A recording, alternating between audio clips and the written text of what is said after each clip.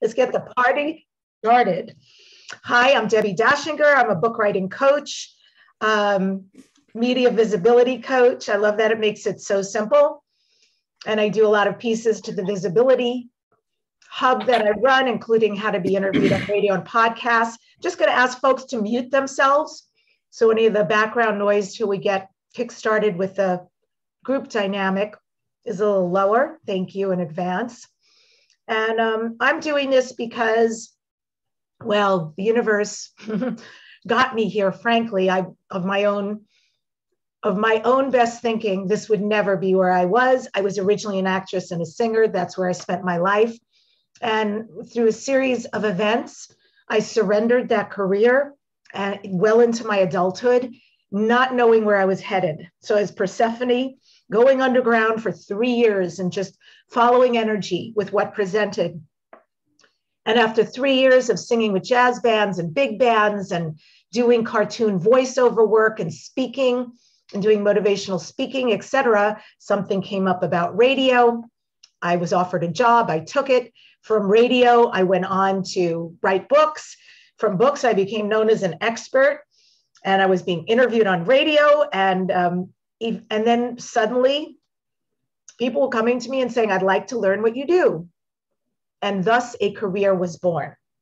So, Ivana, I'm just going to see if I can mute you, because somehow every time, there we go, I'm going to mute you. Great.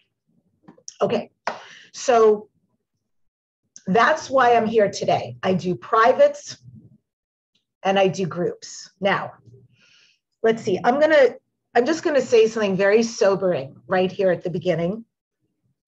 And with the caveat, I have no intention of bringing the energy of anybody down.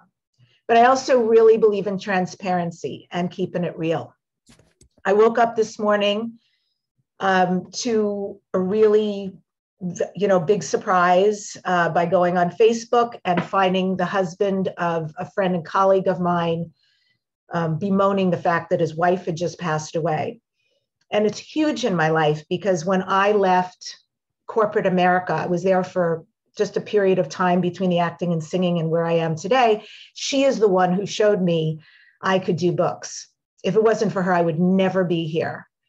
And she is also a part of my team in creating some of what I create. So I literally don't know some of my business, what's going to happen with it. Some of my business is up to me. And as anyone who has experienced loss, it's a tremendous loss for me. I've known her for 15 years. I am left, besides the processing, right, of feelings and awarenesses and how is this possible and this has happened and so forth. It was very unexpected, but it just drives home the importance of doing what is ours to do. I just was interviewed last night on a podcast, and it was all about books. And the person interviewing me had so many questions about books. And at the very end, it was one of those questions, what else do you want the audience to know? And it's really about legacy. Whether it is a children's book or a memoir or whatever it is that you feel that calling, like, I want to do this, even if I don't know how to do this, but I know I want to do this. Trust that energy and don't leave your bucket list unfilled. I know that is the fire inside of me today, and my gratitude to her for leaving in what feels untimely, but clearly was perfect for her soul and all of our lives. It leaves me with that knowingness. I must look at my life. I must examine what needs to be done, what hasn't been done, and go out there and do it. So if you want to write a book, that is my message that I impart to you. And it is the great gift of loss, because none of us know. And don't let it be your last day and you went, oh, well, I'm going to do this workshop and I'm going to and I got to figure out all that stuff. Trust me, if the energy is there, everything will fall in place for you to create what you need to create. Okay, trust. The universe gave you the dream because you have the power to make it come true. And if you have the dream but don't know the how and the way to get there, there are people, there are coaches who can show you how to write your book.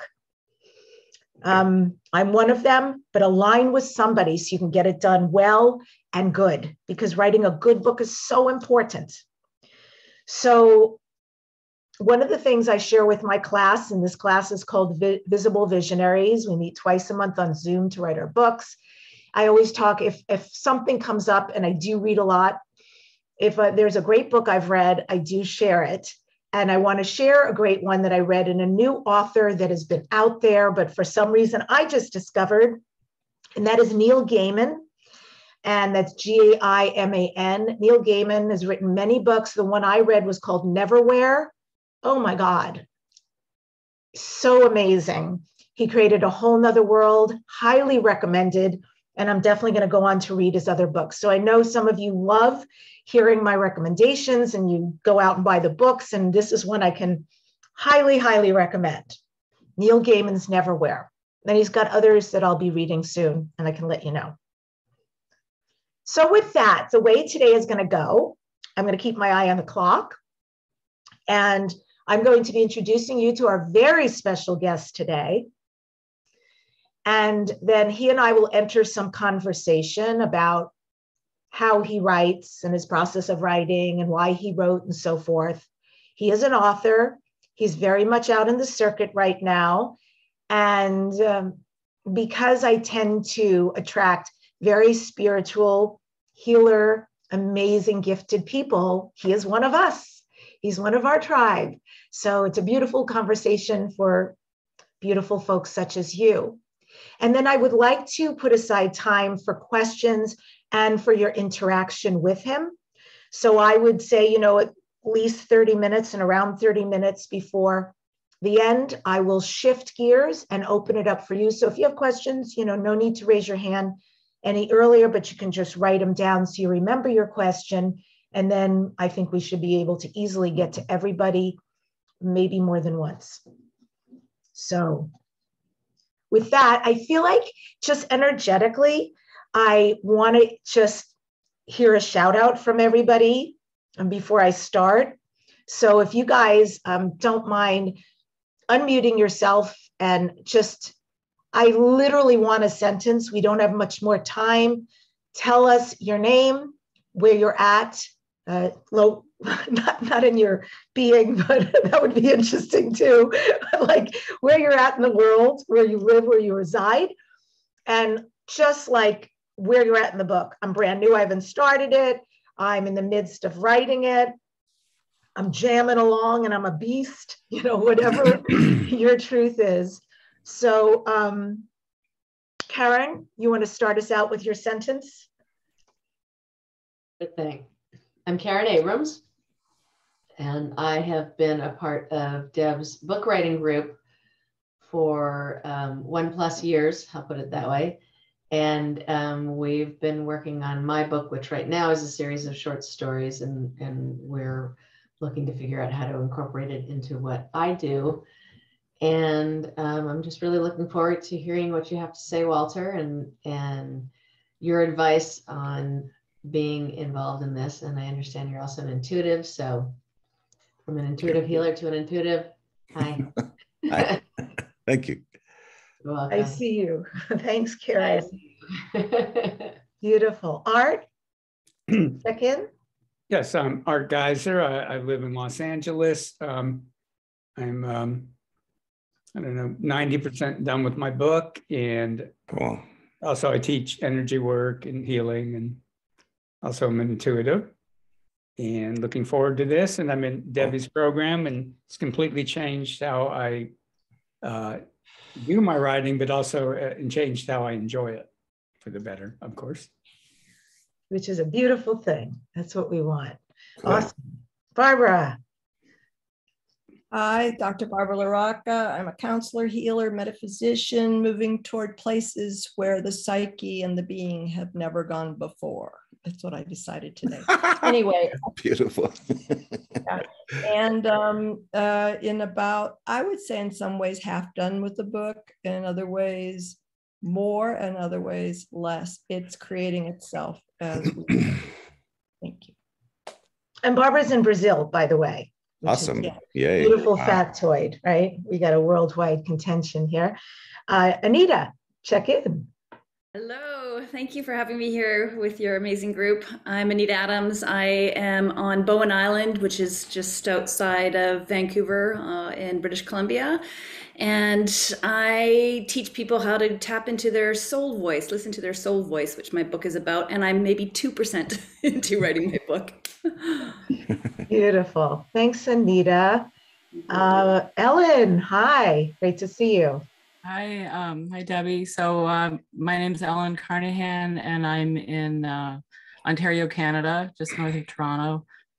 And I'm a guest here today. Thank you, Debbie, for inviting me, and looking forward to your talk, Walter. I really have just begun. I'm in a heavy-duty planning stage, but I wake up with inspiration and have been taking a lot of notes and writing, chipping away at it. I would say probably 2% as well, and I hope to get into the flow soon. So this would be my first book, and it's a fiction, which I never expected to delve into. So anyway, that's my little story there. Excellent. Thanks, Cool. Ellen. Ivana? Hi, guys. This is my first time on this group. I'm a friend of Barbara's. I'm also in Brazil, but originally I'm from Poland. I never wrote a book yet, but Barbara is my inspiration, my muse, my teacher. So I learn a lot from her, and I'm happy to be here. But I'm also a little bit afraid that I can lose you because my battery is low and it's not charging somehow. I'm having a problem here with the battery, unfortunately. But I'm happy to be here with you. Yeah, well, happy to have you, Ivana. And, if you want in the background, mute yourself and try to figure out plug it in so at least you could hear us until you need to be on screen. I am plugged in, but it's not charging. My battery is dying probably. Okay, well, you'll figure it out. We'll hold good intention for you to stay with us because we'd like to keep you here. Yes, and Rupert, welcome to the... So if you lose me, it's not that I ignored you. I'm sorry. I'm just... Very nice. Beautiful. We'll have a replay too. Ivana, you can come over here and watch it. I have a big screen. I love it. Ta-da. Great. Solutions in the moment. Rupert, welcome. Thank you. In the replay, you can hear the first 15 that you missed. And you'll be our last person, if you don't mind, to say who you are, where you're from, and where you're at. Just a sentence about where you're at with your book, if you've started it, if you've written it, how much into it you are, what your desire is. My name's Rupert Drew. I live in Abidjan, Brazil. I've been writing small things on and off. I haven't thought of myself as an author, but I wanted to write a book about the life I had with my wife, who died some years ago, because she had an amazing life. And so I've been sitting in cafes whenever I'm in the US, writing and getting all the research I could possibly get. And my brother, who does Ancestry.com obsessively, found unbelievable details about things I knew something about, but not very much. And he found all this kind of stuff. So I've got a whole lot of background stuff and details. And I've just been sort of collecting information and writing different things now and then. But I haven't actually started writing a book, so to speak. I've been doing research. Amazing. Well, research can be very inspiring. I love that story. And I'm intrigued because it sounds like a mystery is being unfolded in your life. So, and the fact that you're even called to write in cafes, Rupert, it just says a lot. There is the presence of that passion for writing. So I hope you will succumb and let it flow through you. Me too. Absolutely. And hopefully you'll learn, everybody will learn things here today, feel further inspired, and have questions for Walter, even for myself. As we get to the end, we'll open up for that. So thank you all for introducing yourself. I introduced myself in the beginning, and now I will introduce Walter. And my guest is Walter Zajac, who for 20 years has been hailed as one of the best psychics on the West Coast.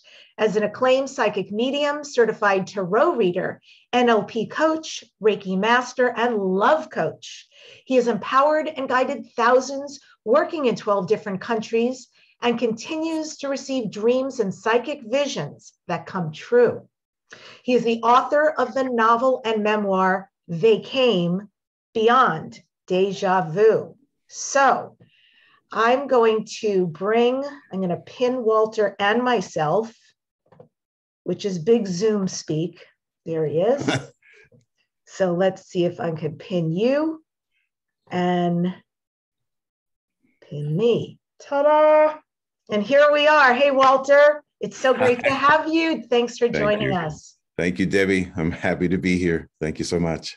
Yeah, I know this is early for you because of the hours.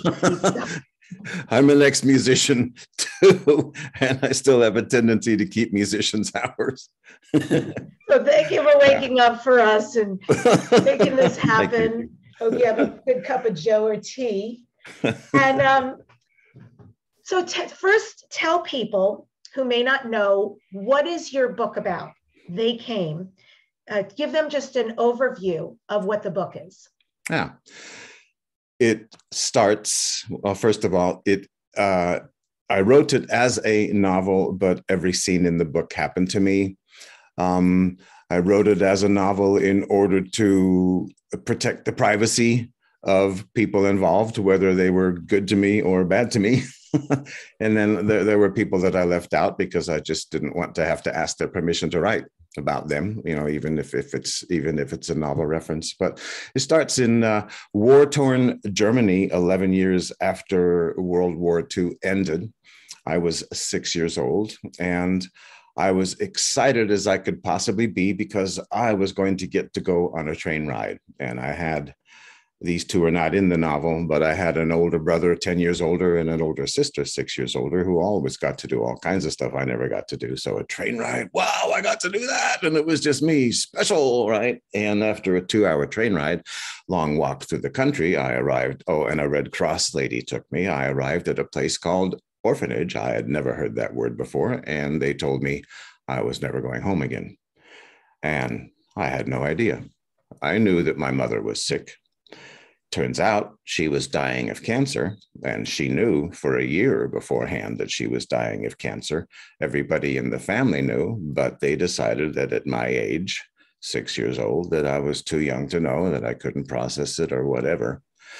And so it was just the most utter shock, total loss of power, loss of control, which of course then affected the rest of my life.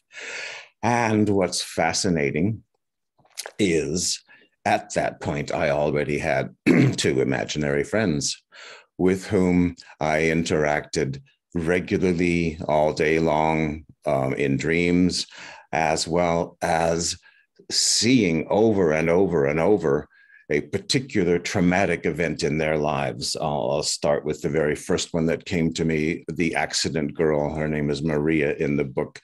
I saw vivid detail as if it was a movie. And originally I thought that I had seen a movie, but my brother told me, no, that's not the movie that we saw.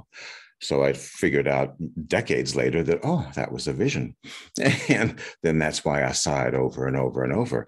And, when you watch a movie, you fall in love with the characters. I fell in love with this girl. I saw her interacting with her parents, a very loving family. She got into a big semi-truck with massive freight on the back with her father, and they got into a horrific accident. I saw every single detail of how the accident happened. I saw her above her body in a near-death state, or actually having died, right, but floating above her body. I saw her floating above her body in surgery. I saw her and went with her to Beyond the Light. She had a near-death experience, and Dr. Raymond Moody, who has researched shared near-death experiences now for almost 10 years, has written about that's a common thing, that people go with somebody else on their near-death experience and literally see it. And when oh my God, when I put myself in that place, and you guys who are intuitive will I think be able to relate to this. I can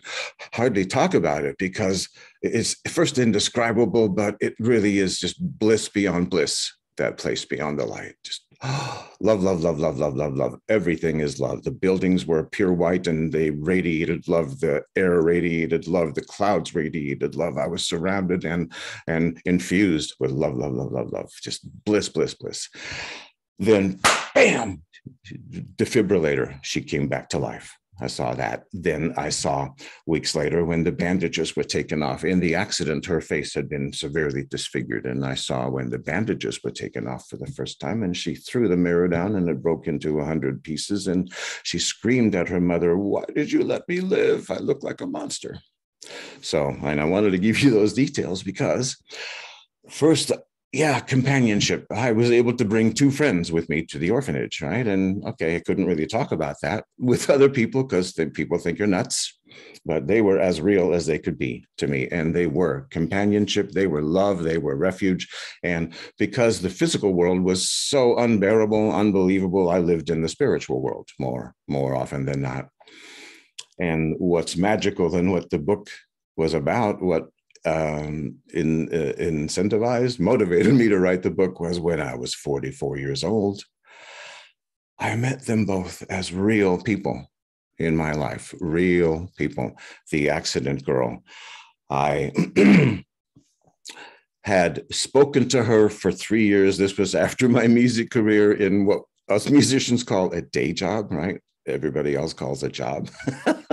And I had been speaking to her, calling with prices, and she was the receptionist at a company, and I would ask for various people, and all I ever heard was, "One moment, please, I'll connect you." Just the most sweet voice. It always touched my heart. You know, who is this girl? But after 3 years, one time I made her laugh, and you guys know when you make somebody laugh, you connect hearts, you connect spirits, and in that moment, we recognized each other, not from my past as my imaginary friend, but that same recognition that I know all of you guys have experienced, where you meet somebody and it feels like, oh my God, I've known you all my life. And we had that. And then because of that, we started talking personally. And after a few weeks, she said, "I have to admit something to you. I was in a horrifying accident." And she started telling me the story of that semi-truck and her father. And I finished the story for her in detail, finished the story, which was, oh my God, for her, it was, oh my God, for me. And then I recognized, oh my God, you're my imaginary friend. But telling her that made me appear nuts to her. And then how could I possibly have known that? And then it got worse over the next few weeks. I told her 5 things, those details that I mentioned above her body and the near-death experience the day the bandages came off. I shared those details with her, and she said, "Oh my God, those are things I've never told another human. Never told another human. How could you possibly know that?" And she said, "You're crazy. You're crazy. I have to stop this. I can't do this. I can't explain you to myself or to my friends." And so she cut me off, and it was almost as devastating as that first day at the orphanage. But here's the beautiful part and why the book came out of it. And that is, it was the thing that made me realize, dude, I need some help. And friends had been telling me that for years, just based on what they knew I had gone through. And so I finally sought out a psychologist. And that's where I learned how to really love Walter, especially little Walter. And where I figured out, well, she is the daughter of a Toltec shaman. And maybe all of you guys know Toltec shaman is the teachings of Don Juan by Carlos Castaneda. Don Juan Matus was a Toltec shaman. Carlos Castaneda became one in the process of writing those books. And Don Miguel Ruiz, the Four Agreements, he's a Toltec shaman. It's a shamanic tradition in Central and South America that goes back thousands of years, maybe as much as 10,000 years. My psychologist was a daughter of a Toltec shaman. And from her earliest memories, she went to other realities and other worlds and flew with the crows and just did all kinds of stuff that was unbelievable. And when I told her my story, the first thing she said was, "Dude, compared to what I've seen and experienced, That's nothing. You're not crazy. You're psychic.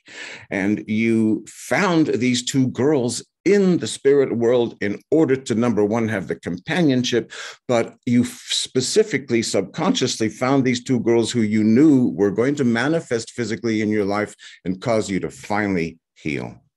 And I'll tell you, before that, I was a mess. I had a successful music career. You know, I was great behind the drum set, but you stick me in a social situation or with a girl, I just could barely handle it because of so little self-confidence. And then that sense of, I think anybody who knows adopted people, or maybe if some of you have been adopted, there's this ultimate feeling of, why didn't they want me? Even if you were adopted as a baby. So Walter, let me cut you off if I may, because I love that you gave this background, and so people obviously are getting a real feel for, like, first of all, oh my God, what a life. And there's lots more. And second of all, that a life like that would, and a healing as well, you know, recognition of, oh my God, I was actually gifted. This was real. Somebody coming into your life to make sure that no, you actually have this going on, you know, revelatory. And then all of this on your path caused you to say, I'm open. I think I need to write about this. So let's talk, and we can weave a bit. Let's talk about the process of writing for you. And I think where I want to start, because this was so intriguing when you and I have spoken, that you shared that you met somebody at a party who was in the film industry. And I'd love you to talk about this encounter and what who this person was and what they imparted to you. And I'll try to get to as many questions. I have quite a few to get to before we open up to others. So we'll see how much we can get in about the writing.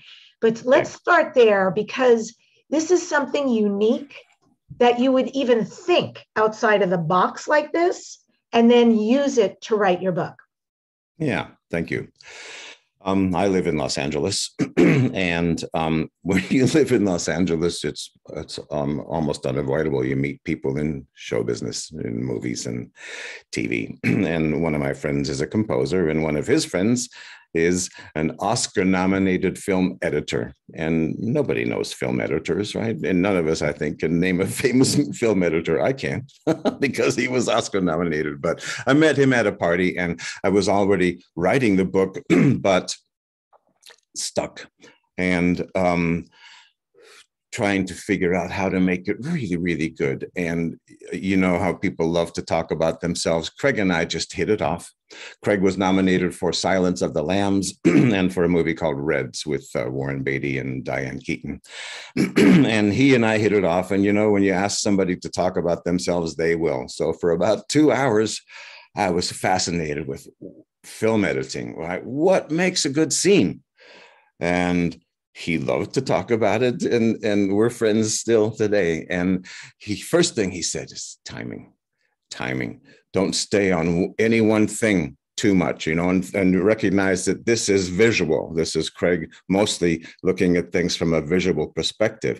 And timing is the first thing. There's like, you got to keep him interested. Don't stay too long on anything. And then close-ups. One of my favorite close-ups is in my book. There's a woman who has a really, really big wart on a hooked nose, and it makes her look like a witch. And I open the scene, as Craig suggested, start on the nose.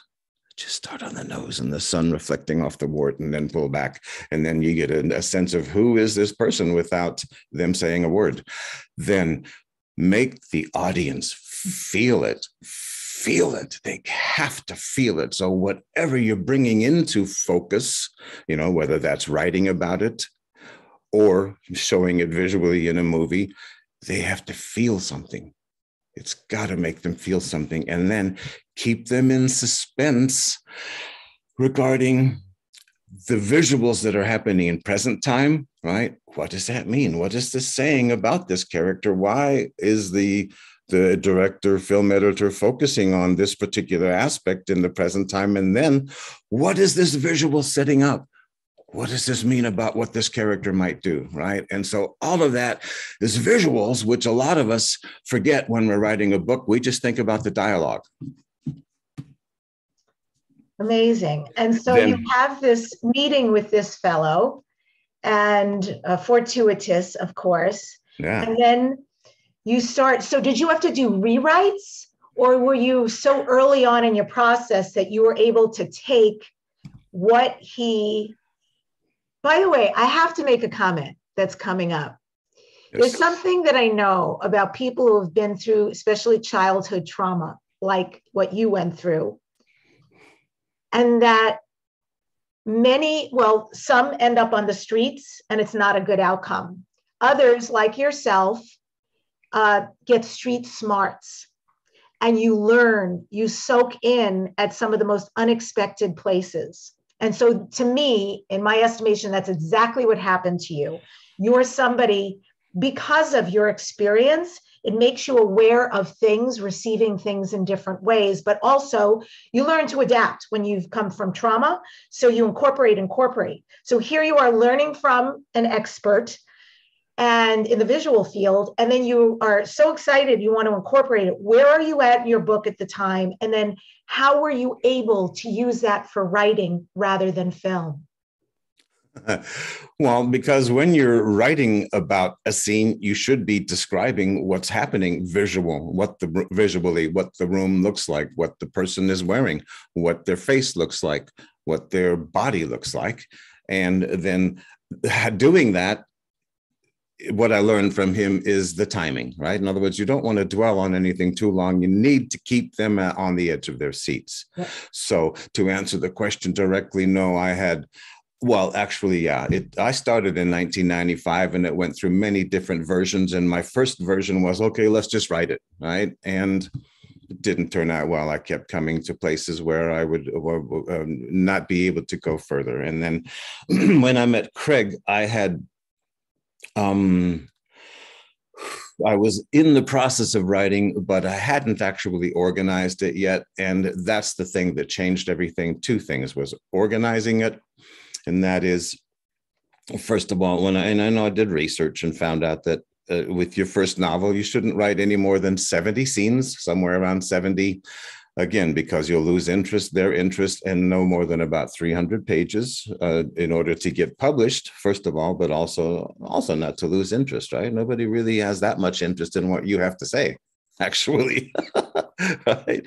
And, but then organizing it, right? The 70 scenes. Well, first of all, I want to go back to also what made the scenes much more what I combined with what I learned from Craig McKay and visually was about that time I was studying NLP, which at least one of you does, I noticed on the credits, or I think email, neuro-linguistic programming. And neuro-linguistic programming is all about bringing in the 5 physical senses as well as the emotions. And to me, it's 7 senses. The emotions are the 6th, and the 7th sense is your spiritual awareness, which is, to me, it's beyond, a little bit different than just emotions.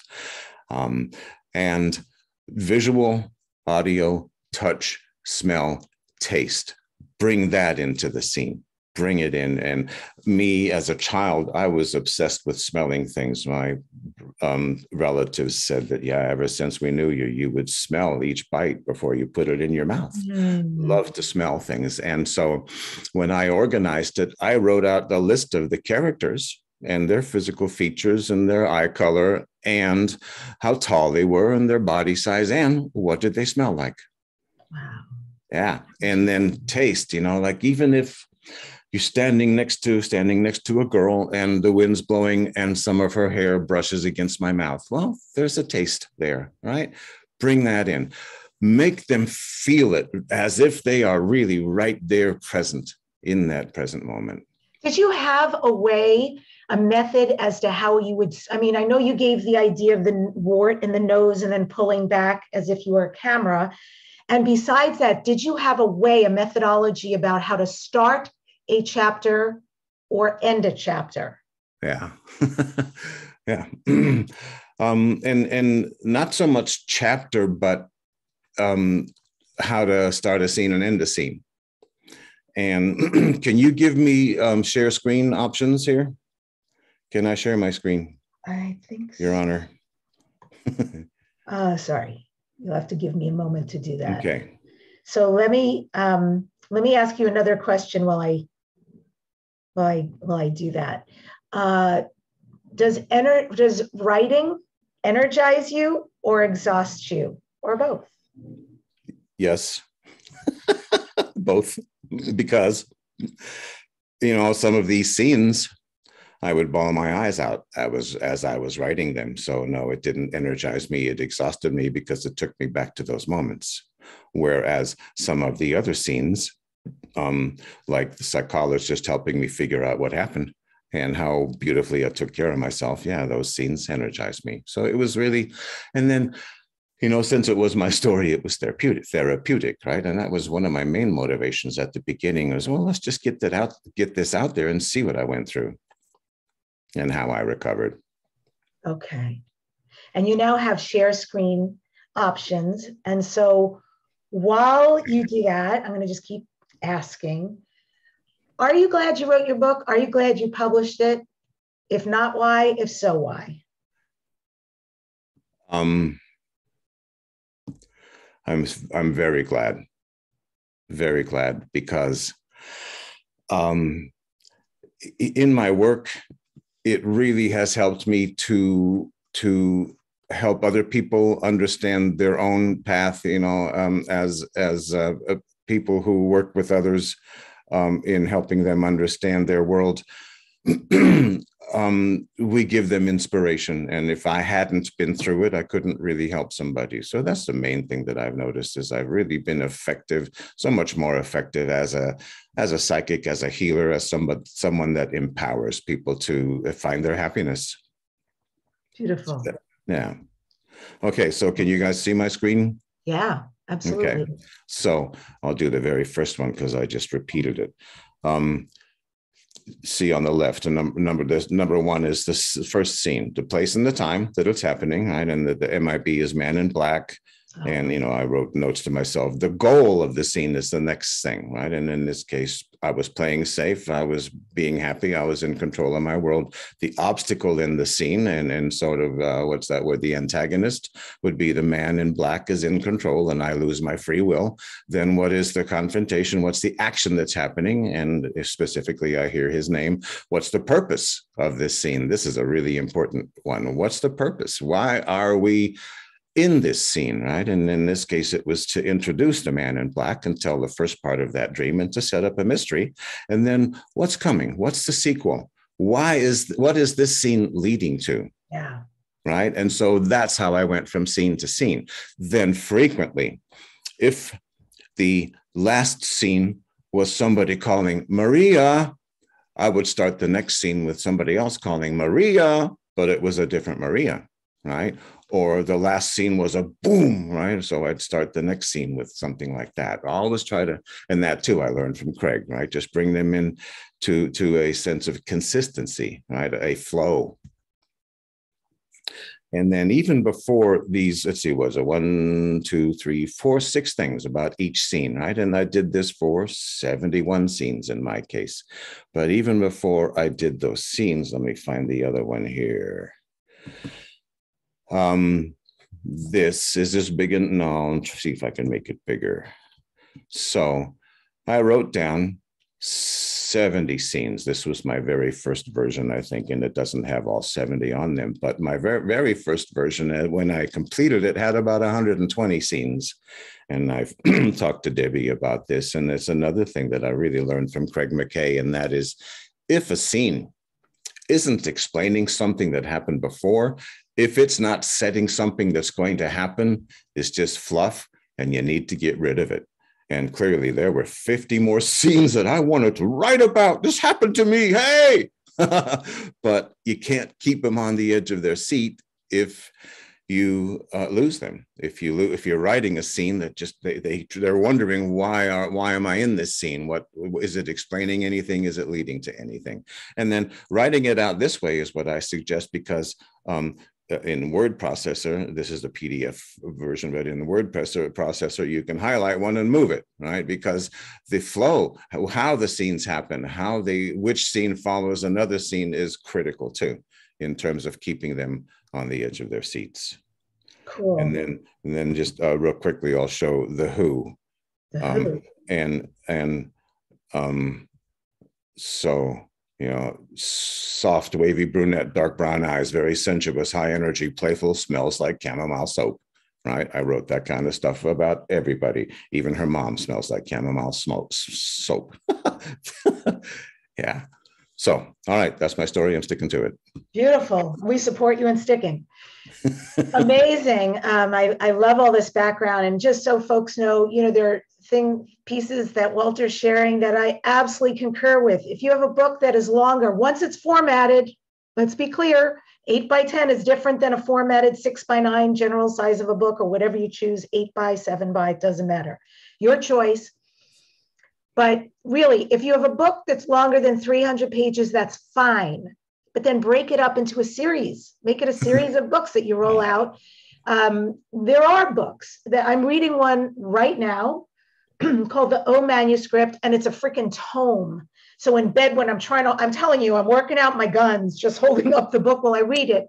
But it is very rare. Most publishers will never recommend it. So between 153, 350 is okay, but keep it in there. That's the number. And yes, you know, the things he's sharing about the choices he made, which I love because it's a very unique way to describe it.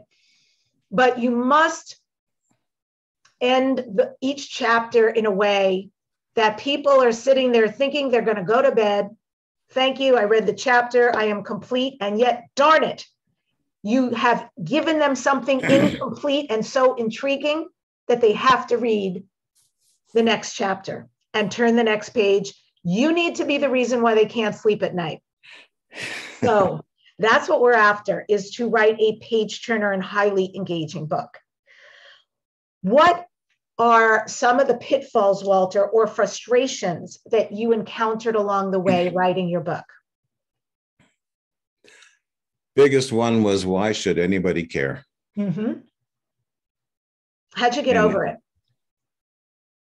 Because clearly you did. Here we are. Here we are. Determination. And, you know, my therapy with my psychologist was over 25 years ago. And since that time, I've used all these tools, especially since I've been working with clients for 20 years, helping them. I've remembered all those tools and used these tools in my work with clients. And the thing that I learned most from her was take a chance, take a risk, put it out there. And people know this, if you risk nothing, you gain nothing. And then also what I learned from her was, she said it to me the very first session, and I thought, you're just being nice. But I finally ended up believing it. And that is, Walter, when you walk into a room, you light up the room. I never saw that about myself, but I now do that consciously on purpose. Beautiful. Yeah. Wow. What a gift. What a shift and what a gift. Yeah. Have you ever gotten writer's block? Yeah. Well, throughout the process. I started in 1995. So it took me about 20 years to write The Hummer. Damn. Right. And so I would reach a point where, and mostly it was because, who gives a shit? Why would anybody want to read this? It's just my story, right? Who cares about me?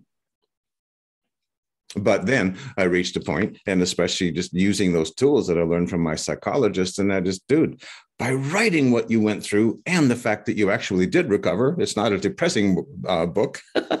You help other people. You give them inspiration to tackle their own stuff. Even if they don't tackle it the way you tackled it, you give them inspiration just because you did it. So write The Hummer.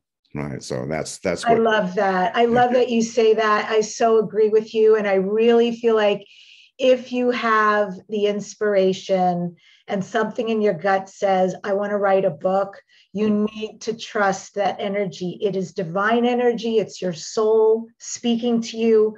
And it's not up to us ever to try to determine the impact. Although writing a good book is incumbent on us, but it's you just need to have faith in the process. And so many people go through what Walter's saying. Everybody who comes to work with me has a different story about why not writing, or what their doubt is in themselves, or their hang up.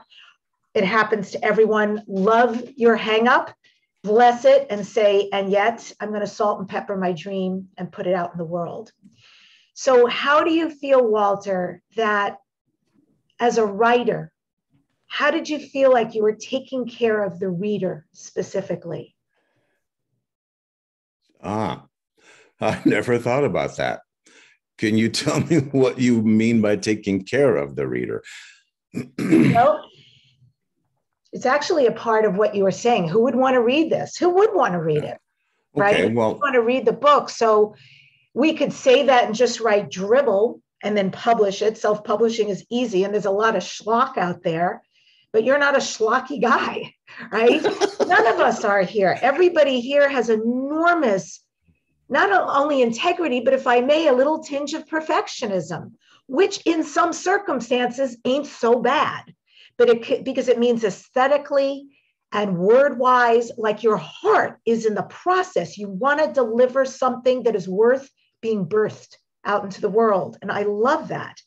So while you're writing, and the other side of the who would want to is, okay, people are going to buy my book. They are going to read it. So how are you going to view something in the book that says, I'm taking care of you, so you have a good experience reading my book? I am thinking about you, the reader. Thank you. Now I understand the question. So it goes along with what I mentioned earlier, and that is keeping them on the edge of their seats, keeping them interested. If you're boring them, you're not taking care of the reader. And like I said, those 50 scenes that I threw out, yeah, I could easily have ended up boring people because it was something that was significant to me, but wasn't necessarily significant to the story, didn't necessarily relate to somebody else's experience of their own trauma.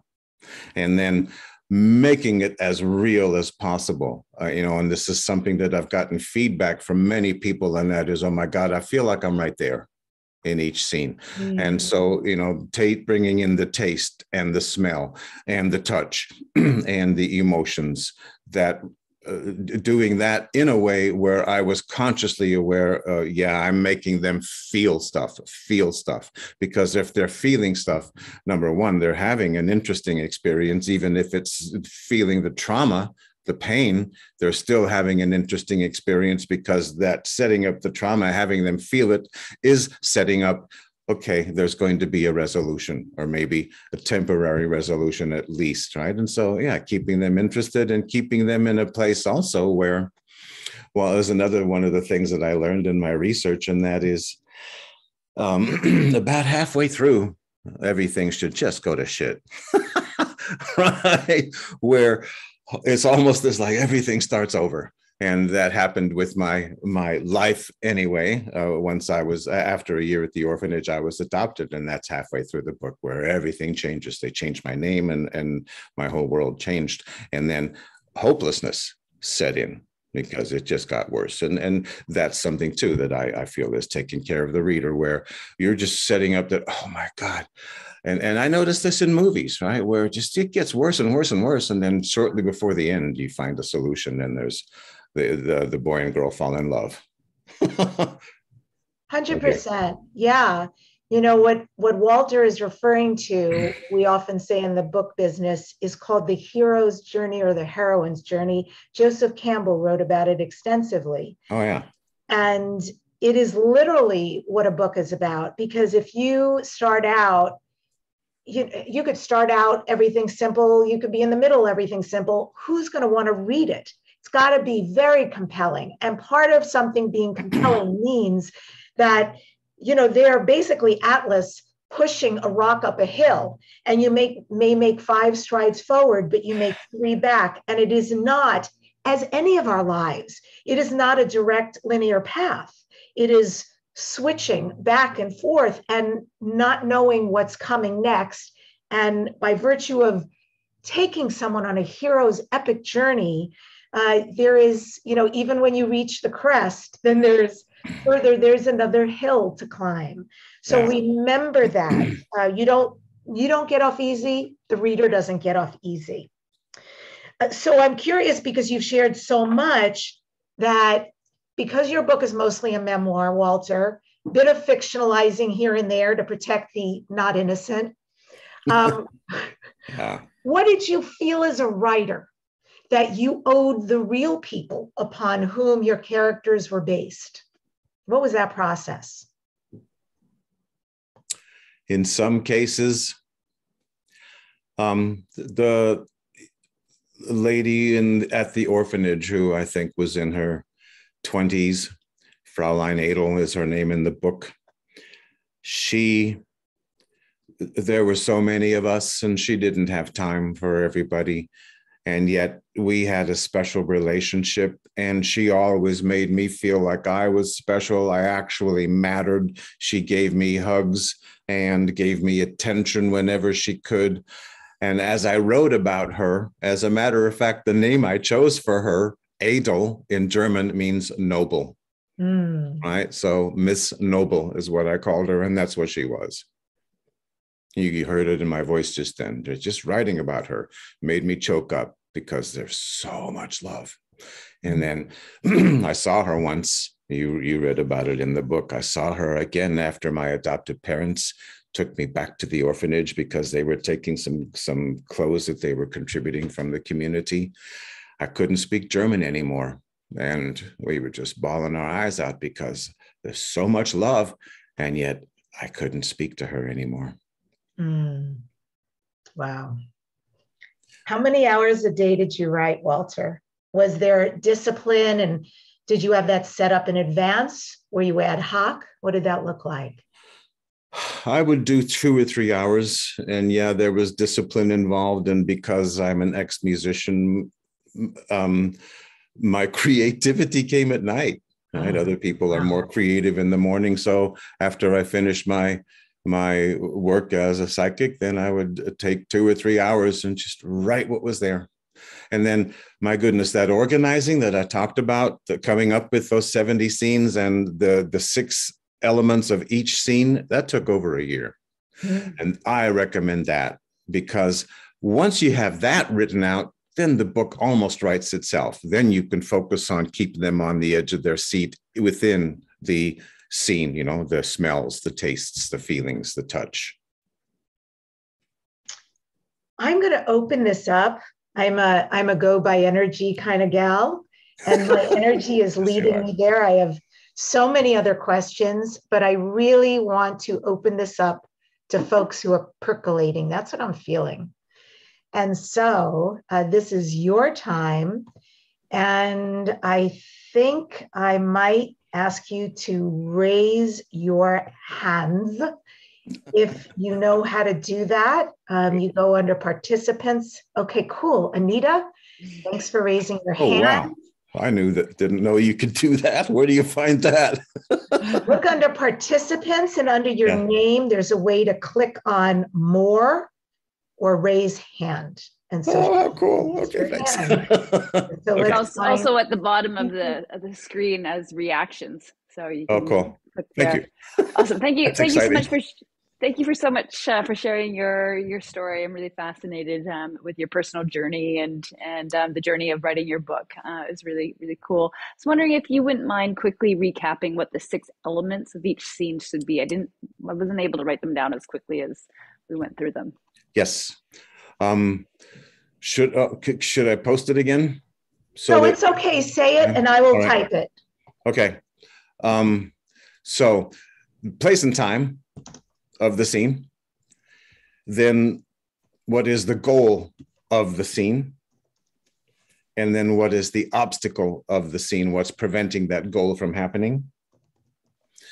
And what's the action? Confrontation, maybe, right? But what action is happening? Am I going too fast? No.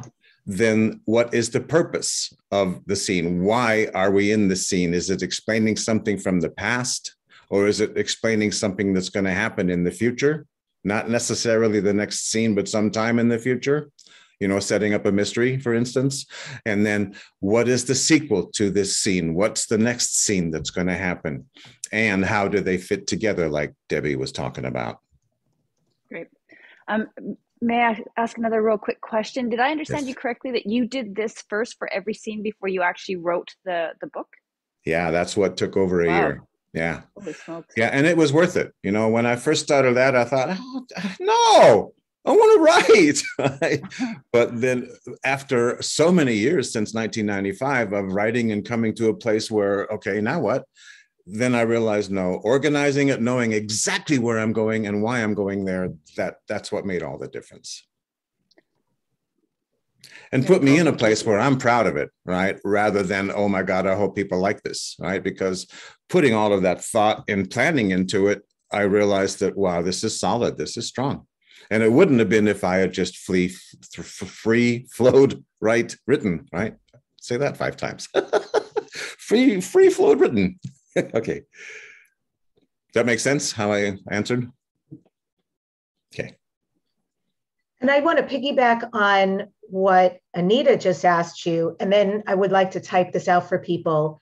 You were saying taste, give us those elements again that for the physicality, if you will, or the filmatic piece of it, it's taste, touch, smell. What were the other elements? Well, the first one really is visual, you know, because when you first describe a scene, you're usually describing what the room looks like, what the person looks like, and they don't have, they don't have to come in any order, right? So visual and audio, what are the sounds? The touch, you know, and even if that's just like a girl's hair blowing in the wind and touching against your cheek, right?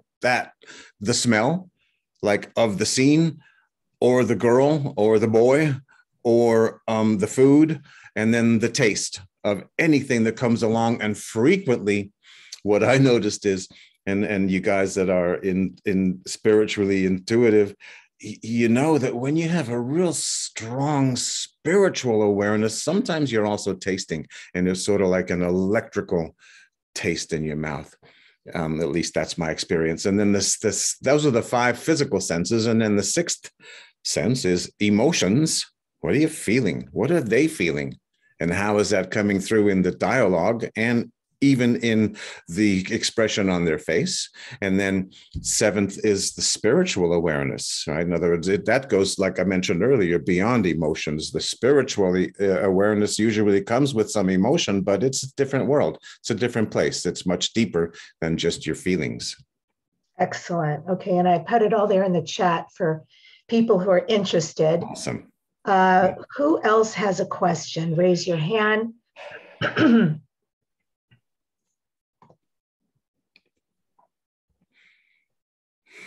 She's a nobody. Art and I both got the memo about the blue shirts.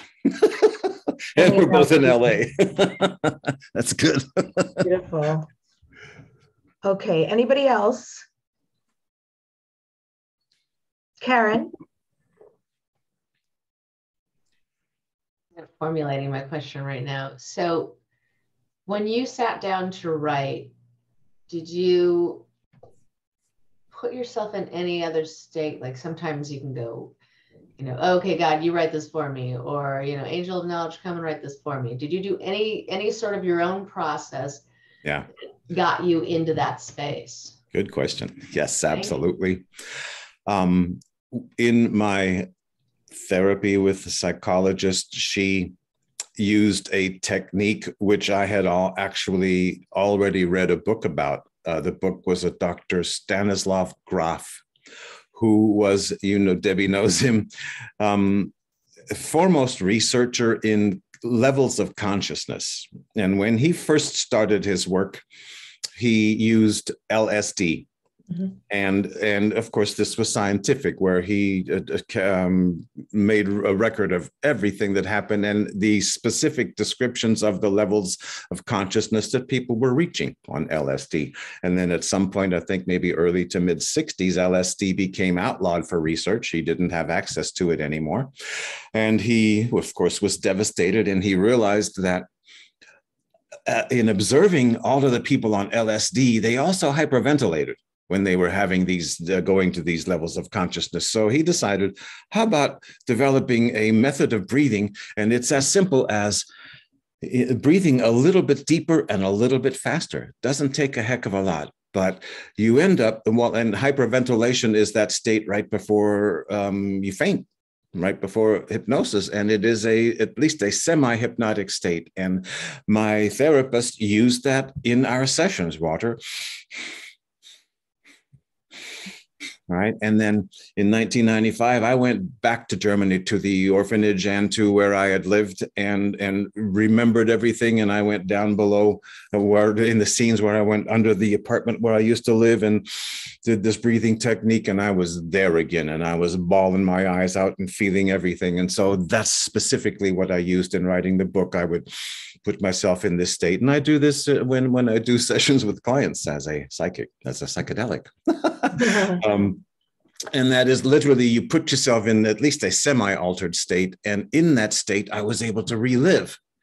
And I recognized that I was able to remember all kinds of stuff by being in that state that I wasn't necessarily remembering consciously. It came back. So that was a great question. And to me, that's also really important, especially if you're writing about your own experience, but then also if you're writing total fiction, use your own experience, right? That's what they teach actresses, Debbie, right? Is use your own experience to be this character, right? Thank you so much. That's very cool. Yeah, you're welcome. Thanks for the question. You talk about in this, your scenes, one of the things is the goal and purpose. And in terms of writing the book, do you have a sense of what your goals and purposes were? Yeah. Yeah. And I had already done my work as a psychic for quite a few years before I finished the book.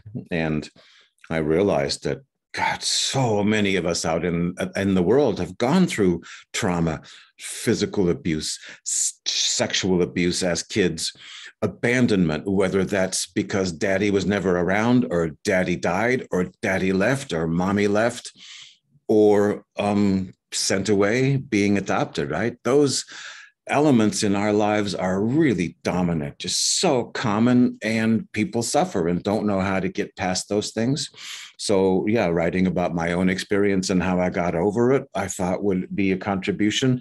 Then also helping people understand that the concept of being psychic, the concept of deja vu, having dreams come true, ESP, also is far more common than people realize. My experience is really everybody has that. If they choose to be aware of it, they have psychic ability, psychic experiences.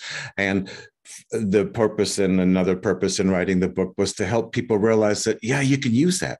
You can use that to put yourself in a safe place, to find a refuge, and then also to get insight and to understand.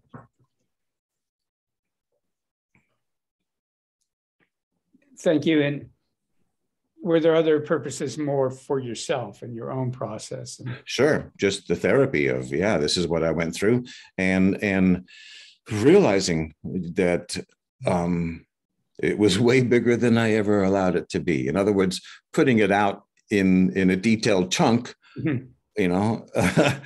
chronologically. Well, actually, no, there's flashbacks, but putting it out in a detailed chunk made me realize that what I had gone through really was significant. Whereas, it's something that I talk about, or have learned in people who are intuitive and who have had psychic experiences since they were kids. You're not aware that this is a psychic experience now. You're only aware of what's normal, right? Whatever you experienced was normal.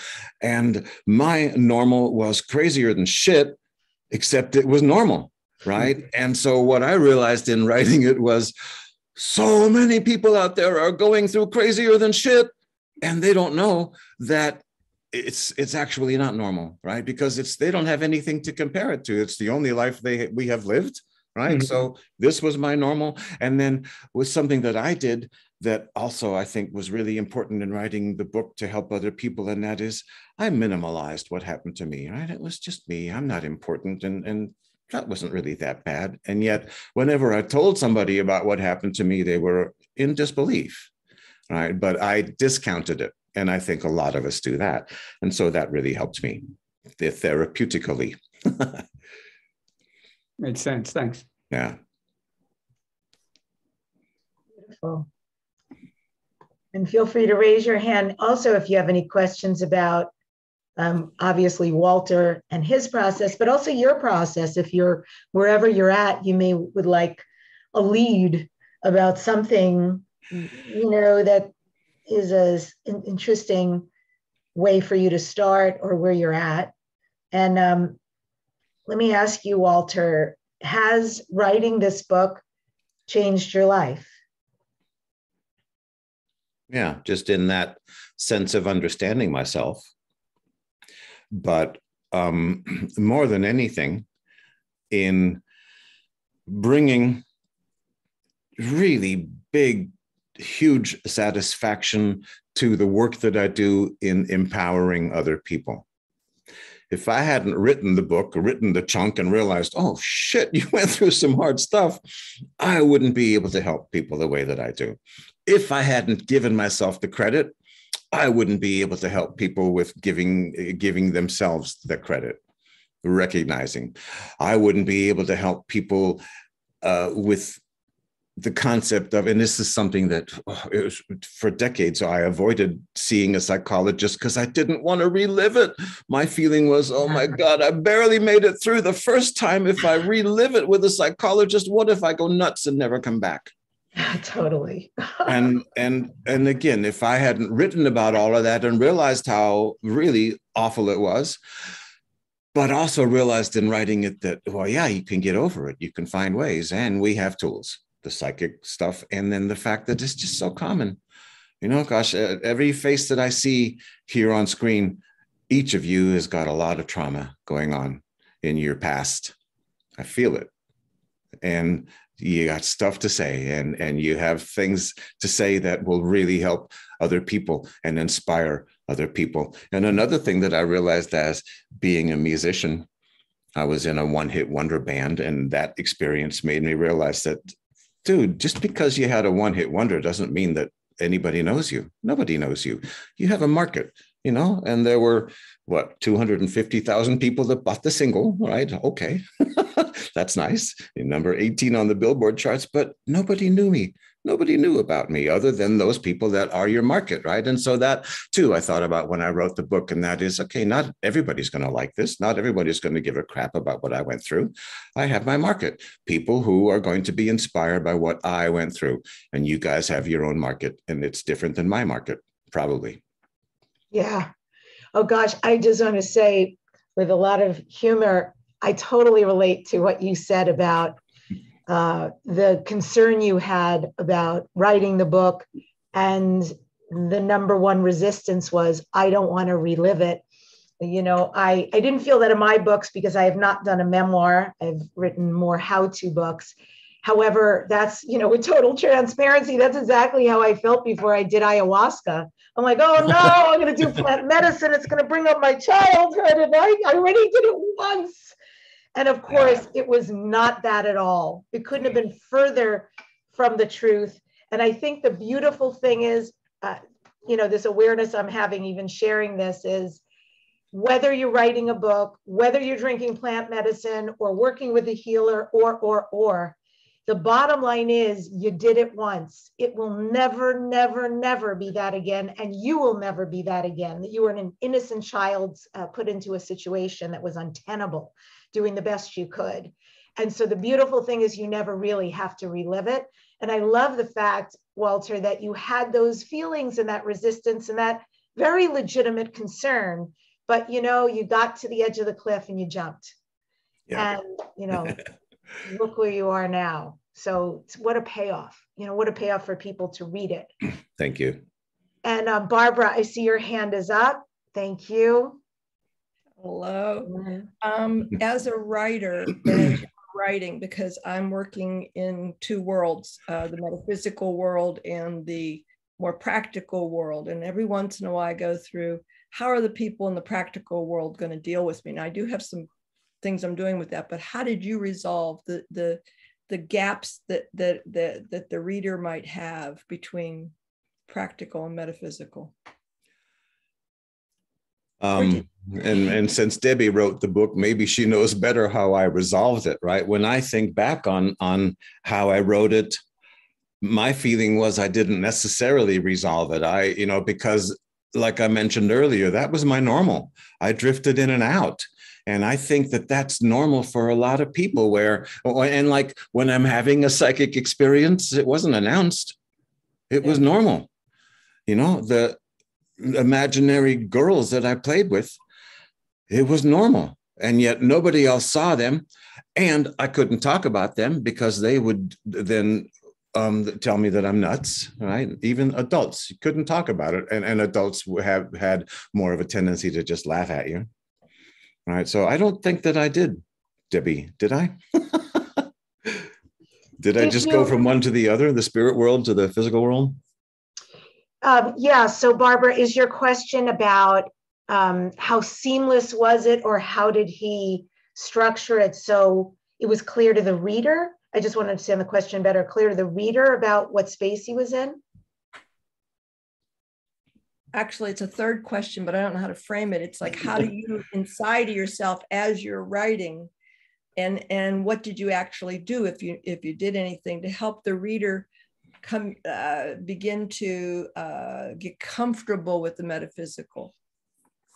So you know what? It's actually, I love this question. I'll tell you why. Because as the reader of Walter's book, what I would say is he didn't. It was a little bit like that movie Sixth Sense, in that, I thought this Heidi that he was playing with, this beautiful little girl and all their adventures, I'm thinking it's real. And that was Maria, actually, right? Yeah, Maria. So there's these different people he interacts with. And for me, this was real, and it's not established because you're on the journey with him, because in his mind, it was real at the time. And in his mind, when he was having these horrific, terrifying nightmares that were very particular, that was real too. So it's not till later on in the book where he's starting to learn things and revelations through other people are coming to him, and then ultimately to himself, that you make these discoveries alongside with him. And I actually prefer that.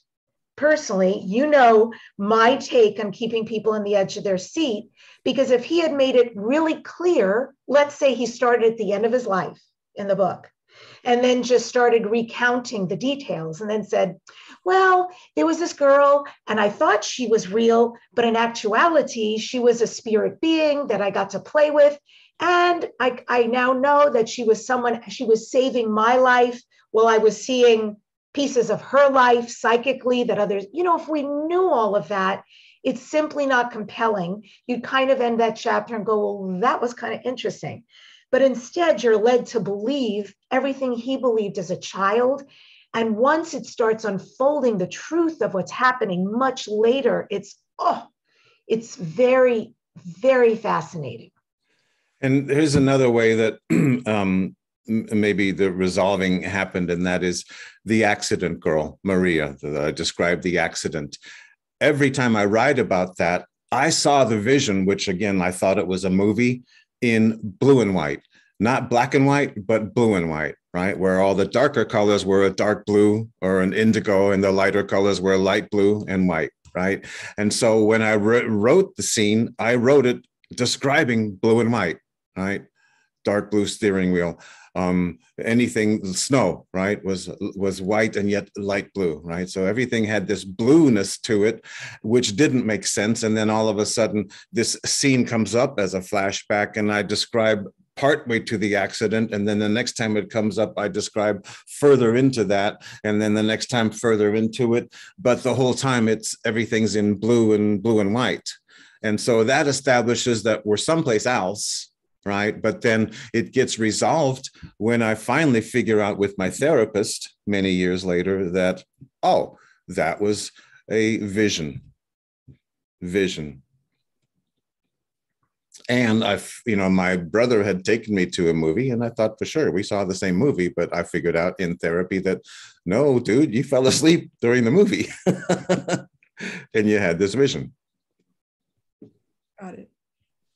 Amazing. That makes me want to, I got a sort of whole picture of letting my metaphysical stuff come through more real. Just let it be real. Because it is real, right? Like I said, for all of us, it's normal, right? And then, my goodness, if these people could have been real imaginary people and then become physical people in my life, how more real do you want?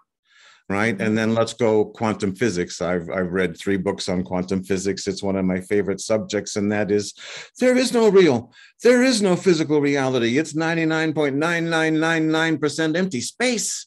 And the only time that we see particles is if we're looking. If we're not looking, there's just frequency. There are no particles. Right. So the psychic world exists in that 99.9999% empty space. It's as real as anything else.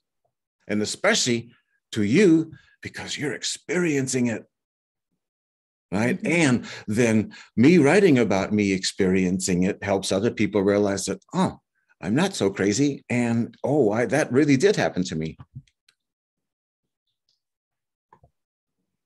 Thank you. You're welcome.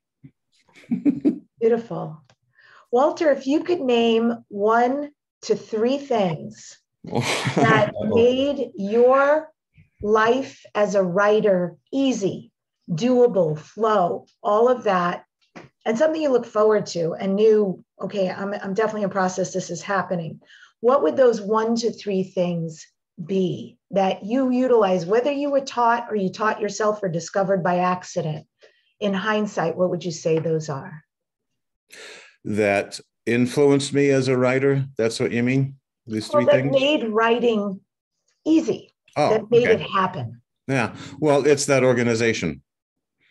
Taking a year to write out which 70 scenes, not 120, but 70 scenes, and which order, especially the flashbacks. Does it make sense to flashback here now? Right. And then the scene cards. That made it easier because you're talking about index cards. Yeah, the each index card with the 6 aspects of each scene that we talked about. Then having that information, once I started writing the actual words, that became easier, far easier. And like I said, for almost 20 years before that, I had just been free flow writing, thinking that I had a plan and a place where I was going, but it was just a narrative about what happened to me. It didn't keep anybody on the edge of their seat. So that made my life easier. Then what I learned from Craig McKay of how to do the visuals in a scene so you keep their interest, and then bringing in NLP, the 5 senses and the 2 emotional, spiritual senses. Those 3 things made it easier. Beautiful. And Rupert, Ellen, any questions? Hi, I can unmute you, or you can unmute yourself.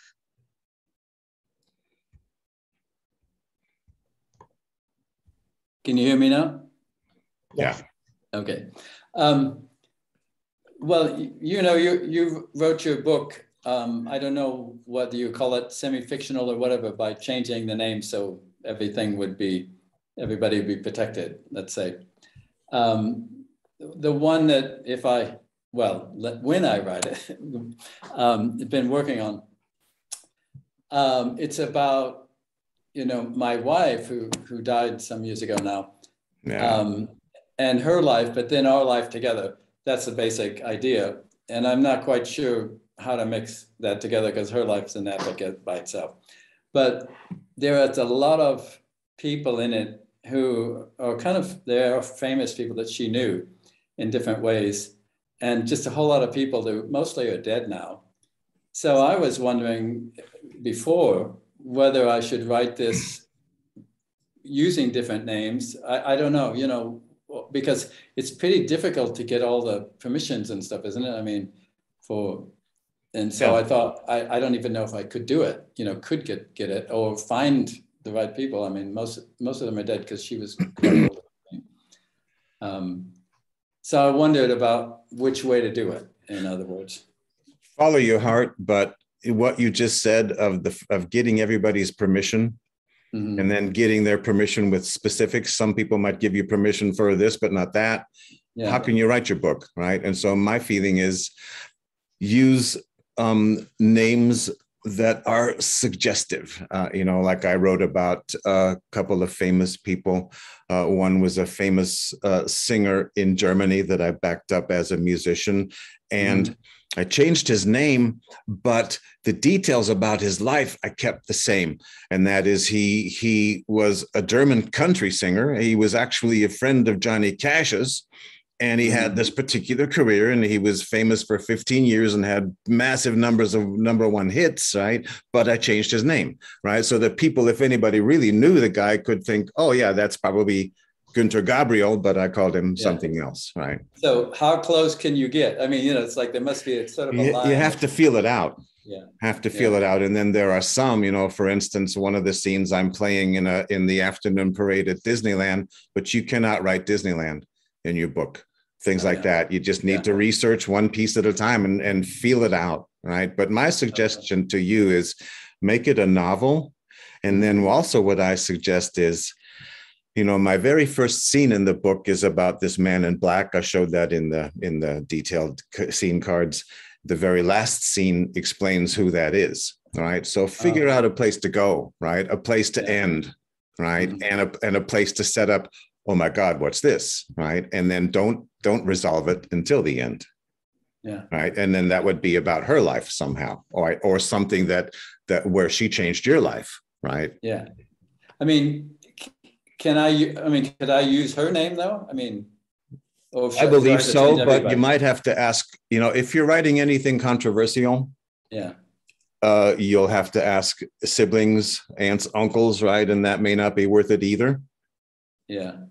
Okay. And, in my case, I had a brother and sister that I didn't mention, and there were things about my mother that I avoided writing about because I didn't want them to get upset about our mother. Yeah. All right. Yeah. So I changed things that our mother did to a different character, for instance, right? But I experienced it still. Did you find it hard to remember who's who? Yeah, but I wrote it out. Right. Yeah. I wrote out a list of every single character. And I showed that briefly. Maybe you were gone. Every single character, their physical description, their personality, and the kind of clothes that they wore and what they smelled like. Right. Yeah. So, and then keep track of it. And so each time that this person came into a scene, I would refer to that. Oh, yeah, this is the one that smells like chamomile. Right. This way of doing it is kind of like storyboarding, for films. And absolutely. And even songwriting can be like that too.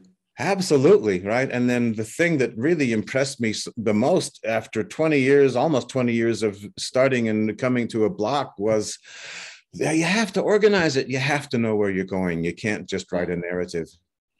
Yeah, because I was saying when I first came on earlier, I've done a lot of research. I have all these names. I try to remember everything I could because I should have written it down while she was alive. And she always said, "There's too many books written already," so I never did anything specific. Yeah. But anyway, when I'm sitting in these cafes, it just starts to come to me, and I get into a state of a bit of caffeine probably.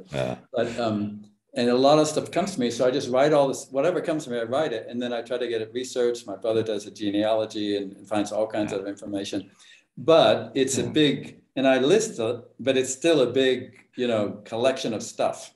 So then write it out as an outline, right? So that you can take each scene or each aspect of a scene and write it in a different order, if that makes more sense. Well, it's not really like written. It's not written. It's more like. Well, now you've done all the research, right? And so now you've got a whole lot of facts, and you're in a place where you can, among those facts, select the features, the highlights, and make an outline. Yeah, organized, right? And then I also want to speak to your research thing. That's another thing that made it easier for me, and that is doing the research. Since mine was a period piece, right? If a black Mercedes came by, I researched, okay, what was a Mercedes model at that time, right? Oh, yeah. So that you make it as real as possible. Yeah. Well, her life goes back a long way, so there's a lot of historic stuff probably Yeah. left to be brought in. Yeah, I did a ton of research too, so that I was historically accurate and accurate within the scene itself. Yeah, I hadn't really thought about that. Rupert, if I may, just to respond to that, it's such an important question. It comes up a lot. I work with clients who are women writing about a contentious relationship, marriage, divorce. Of course, that's quite different than what you're mentioning. I bring it up because in that case, I have been very clear with them. You are entering really dangerous territory to name your husband and write specifically. And I always point them to a lawyer, must have a literary lawyer in that case. And since your beloved is deceased, chances are you would at least etherically have her permission to write this. She may have been waiting for you to write this. And if there are other characters, absolutely, you can write about them to great degree. And if you don't have permission, I would change their names. And you can make that obvious in the introduction by saying, these are all real people. However, most of the names have been changed. Most people don't care. We're just so invested in your story. And the last thing I want to mention to you is something that that Walter alluded to that's so important is you must essentially know the end, because when you know the end, you can reverse engineer and you know where you're starting, right? And that'll be a beautiful storyboard and map for you. And then, of course, you want to imbue all those pieces in between with the ways that are so unresolved and such amazing heightened experiences, whether they're internal, external, situational, that compels and pushes the story forward and the pages to be turned. Yeah, that all makes a lot of sense. Yeah. I hope you know it. Well, it's really helping me to know where to go with it, because I kind of got all this, and then I'm sitting there with like this whole bunch of stuff and kind of not knowing where to go. Yeah. Beautiful. And Ellen, do you have any questions? Because we're right here at the tail end. We have about a minute left, but you're welcome to that minute. You'll have to, most of the questions have been answered already, but Walter, I think when you were talking about the character list, your screen wasn't actually sharing. So I didn't see that. Did you all? Because if I would be I can bring it up again if Debbie can give me sharing. You have sharing ability. I do? Okay. Does it feel good? Okay. So I have to select share and select what? Who?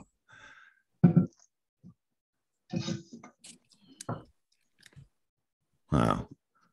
Okay. Get rid of this. So I'm going to move it over. Okay. Can you see it? Yes. All right. Okay. So Fraulein Adel here, orphanage caregiver, right? Things she does, calls me sweet, sensitive. So she calls me Wolfie, and she's sweet and sensitive and feminine and affectionate. She connects hearts with me, protective of me, in love with Herr Schmidt, who also works at the orphanage. She has soft brown eyes and she smells like carnations, right? And then Herr Schmidt, he's loud, assertive, right? And interestingly, I didn't like the way he smells, and so at that I just didn't want to bring that back.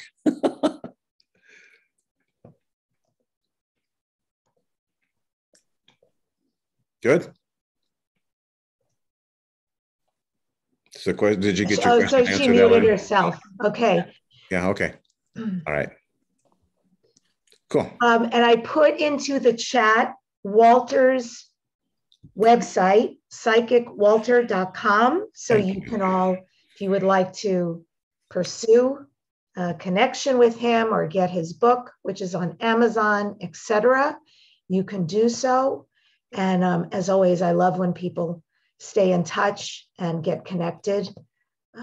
Community is so important to me. And I want to thank everybody for coming. And before we end, just share with you that, as you know, I teach this privately, and my ongoing group, Visible Visionaries. And folks who are here, if you wanted to join, just email me. I will give you the not team, the actual direct email for me is Deb. If somebody wants to type it in the chat, that would be great. It's Deb on the radio, DEB on the radio @gmail.com. You can reach out to me directly and let me know your interest. I do vet people because it's a very sacred, intimate group. But of course, now that thank you, Ellen, now that I've gotten to know you, and I know you, you're welcome to join. Also, I do this privately. And most important, because of all of you guys, I am going to be offering a book incubator, meaning it's going to be a weekend, 2 days in a row, where you can bring your book wherever you are in the process. Many of the people here are quite into their book, and some of you have not yet started your book. All are welcome. I'm going to facilitate everybody at whatever level you are. Originally, I was going to do it in my home in person because I love being with people and meeting with them. However, I think it was Anita who heard about this, and was actually not in regards to her, but she said, "Oh, I might be interested in that, but I'm in Canada. What's possible?" So I asked my group, if we did this on Zoom, are you okay with that? Everybody was like, yeah, let's do it. So if you are interested in participating in that weekend, and actually you will leave, even if you're just starting your book, you will leave with enough to do your book. And then I'm not going anywhere. We can still work together, or you could join the ongoing group, etc. There's so many ways you can be supported. As I said in the beginning, I think the most important thing, someone once gave me a card that said, "I came here to sing out loud." And I feel like that's been my biggest wound and the biggest driver in my life. All the times I've suppressed myself because of any place I thought I couldn't possibly, for whatever reason, and all the ways I've broken out and said, but I must. And the glory at the other end of that when you do. And that is really what I wish for all of you who have a book inside of you. If you are seeking someone and you resonate with me, allow me to be the doula to help you give birth to this book. I believe this is more important than ever right now for everybody who's alive, who has a message that, the universe has said, do the work, it's your time. And I just want to thank Walter for being here with us today and for sharing his amazing process and for his bravery in answering the call when he heard it. And it doesn't, by the way, it doesn't often take as long as it did for him. What chutzpah and resilience to have this, be a little lost in your book. But, that's where 85% of the people let go. That is the statistics. People pick up the pen or the laptop, 85% will never finish their book. And then out of that, the other 15%, oy, because it's, not always a pretty picture that people take the time to really write a good book. So if you're here, I know where your heart is. I wish that for you. I know you can do that. And just, have that moment of closing your eyes and seeing yourself holding your published book, signing your book, being on webinars, being interviewed because you wrote the book, teaching what was in your book, knowing your kids, your family, even your dogs, your neighbors, whoever it is you're connected with has this piece of legacy from you. So I appreciate you all. This will be available, this replay, on the platform for anybody who's interested. And Ellen is posting her email. I love that. So yes, to community. And yes, Barbara, thank you too for coming. As always, I adore you. And for anybody who wants to copy these emails, we've got Karen wrote mine, Ellen wrote mine, Drew wrote his, Ellen wrote hers. You've got Walter's information. And thank you to Rupert for joining us. I'm so grateful. And I'm so happy you had even fun doing this, because that's really what it's all about when all is said and done, right? So big love to everybody, and go give birth to your books. And if I can help you, it would be my honor and pleasure. And I'm so grateful we had this time together. Thanks, Walter. Thank you. Thank you all for your Thank interest. you, everybody. Thank you. Thanks, everybody. you. Bye now. Thanks so much.